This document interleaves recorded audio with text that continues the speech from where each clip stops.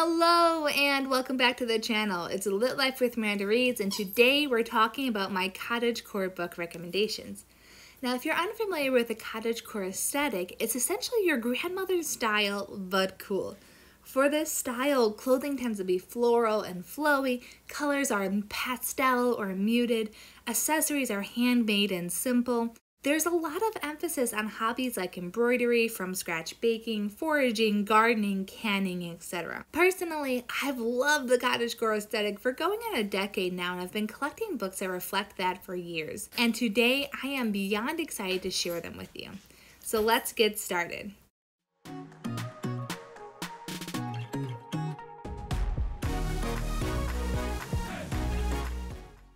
The first batch of books are the ones I call my children's cottagecore. These are gorgeously illustrated books with simplistic, wholesome storylines.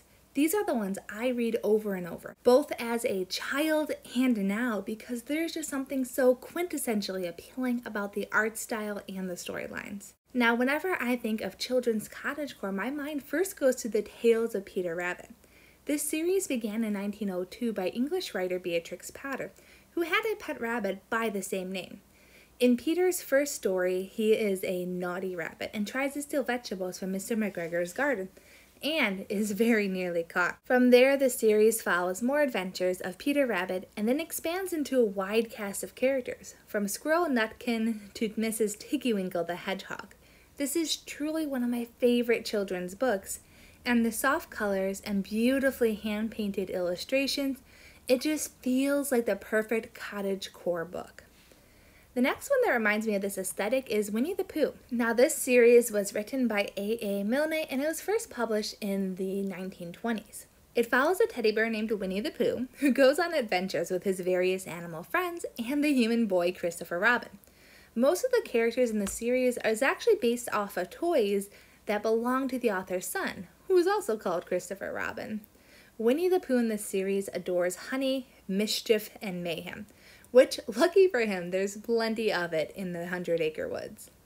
And finally, there's the complete Brambly Hedge series by Jill Barklem. Jill was a British writer and illustrator who is most known for her stories revolving around a little mouse village set within Brambly Hedge. Her stories were first published in the 1980s, and her first 4 books each follow a different season, and from there we have 4 other stories that are a little bit more adventurous. What I love about these books is the attention to detail. The author was so incredibly careful about all of the plants and animals in her stories, making sure that they were true to their nature counterpart and even within season. Oh, and then also the little mouse houses are just so adorable and crammed with so much detail. I love them. Moving right along, we have our middle grade cottagecore books. Now, these are a step above children's, but they're no less charming. The 4 I've chosen are my Barnes & Noble collectible editions of Heidi, Anne of Green Gables, The Secret Garden, and Wind in the Willows. All of these books were written quite a while ago, but they hold up so well with time that they are worth a reread. Heidi was written by the Swiss author Johanna Spyri in 1881, and it's one of the most famous classic children's stories from Switzerland. It begins with a recently orphaned Heidi who is sent to live with her grandfather in the Alps. And at first, he truly is the most curmudgeonly of curmudgeons out there. But soon her charming, cheerful, and loving demeanor wins him over. Now, this one does probably have the most significant religious tilt of the books I'm recommending today, but I also think it's really interesting just to hear what it was like to live in those times. Plus, I love Heidi's perspective, and the goats are just far too cute. The next one is Anne of Green Gables, and the first book was written by L.M. Montgomery in the early 1900s. This is set on Prince Edward Island in Canada. Matthew and Marilla Cuthbert of Green Gables send for a boy to help on the farm, but much to their surprise, red-headed and orphaned Anne is dropped off instead. Her imagination, whimsical ways, and loving heart soon wins over the old couple, and just like that, Anne gets what she's always wanted, a family. But the adventure isn't over yet. There's hair dye fiascos, adventures in the haunted wood, and more. One thing I love about this series is just the sheer volume of hijinks that she gets into. And quite unsurprisingly at this point, the next book on this list also follows an orphan, this time named Mary. The Secret Garden by Frances Hodges Burnett is set on the English moor in the early 1900s. The orphan Mary is sent to live with a distant uncle, and she's miserable and completely unloved until she finds a very neglected garden. Soon she pours love into this garden and surprisingly finds out what it's like to be loved as well. This one fits the cottagecore aesthetic not just because of the gorgeous setting and time period, but also the attention to details regarding the botanicals. Now the final one does not have an orphan. I know, breaking the mold here. The Wind in the Willows was written in 1908 by Kenneth Grahame, and it's set along a river in England. We follow 4 main animals, mole, rat, toad, and badger, as they go on various adventures together. This one is a bit more fast-paced than the rest, but I truly love the way the animals interact with each other and their environment. And finally, we have the adult Cottagecore books. And apologies, the covers aren't all matchy-matchy like my previous ones. And I do want to clarify, by adult, I don't mean adult. I just mean the target audience just typically isn't young children. The first one is A Girl of Limberlost.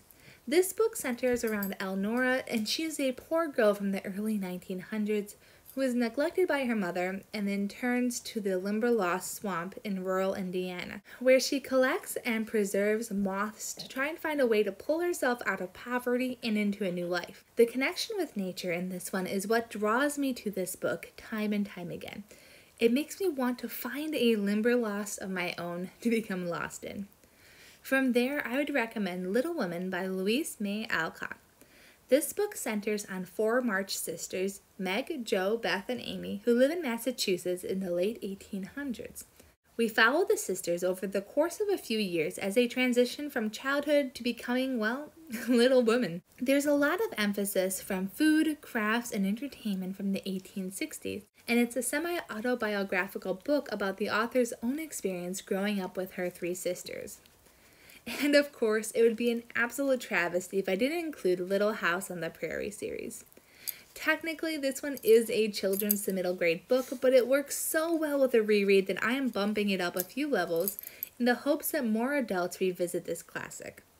This series is based off of the real Laura Ingalls Wilder's life, starting around 5 years old and spanning until she gets married.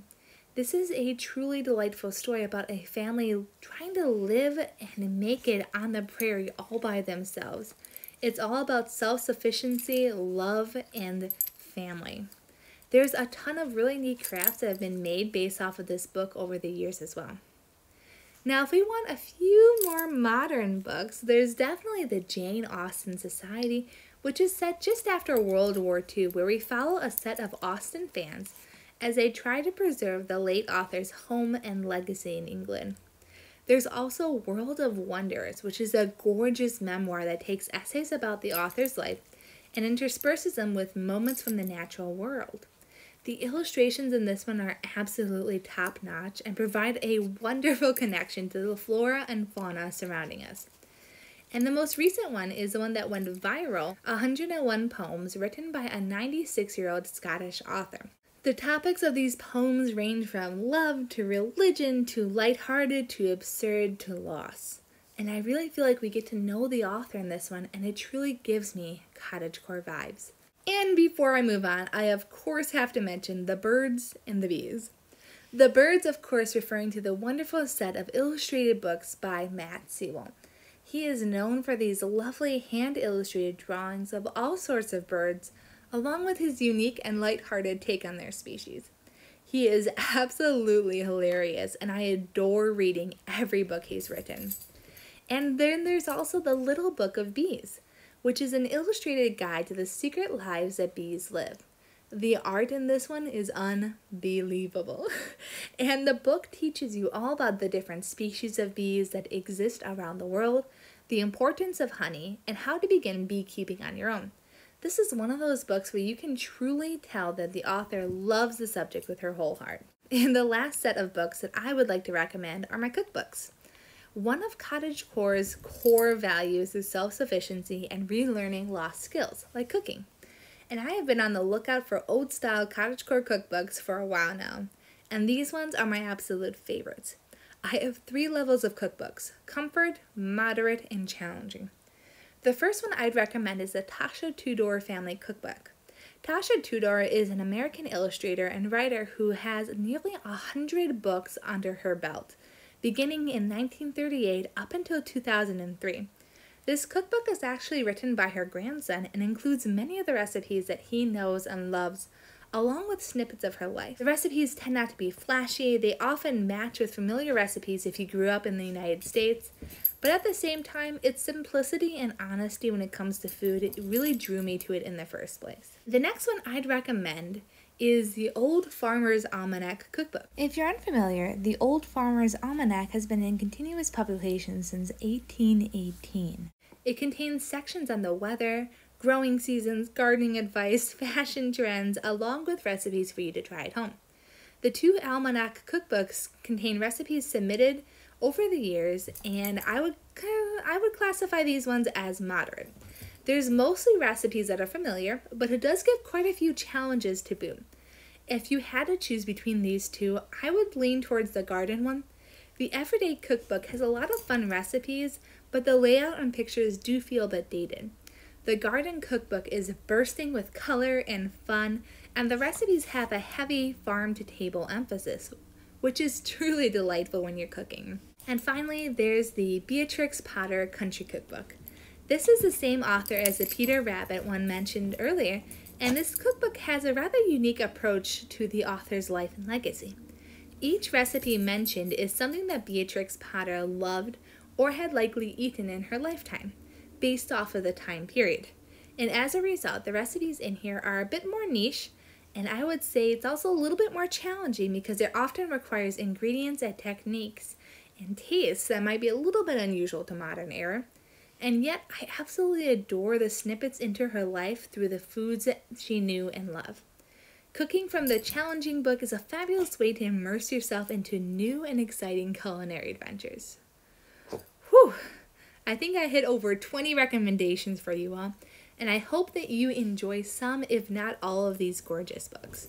If you have any recommendations when it comes to cottagecore books, I would absolutely love to hear them. Thank you so much for watching, and I'll see you next week. Happy reading! Bye!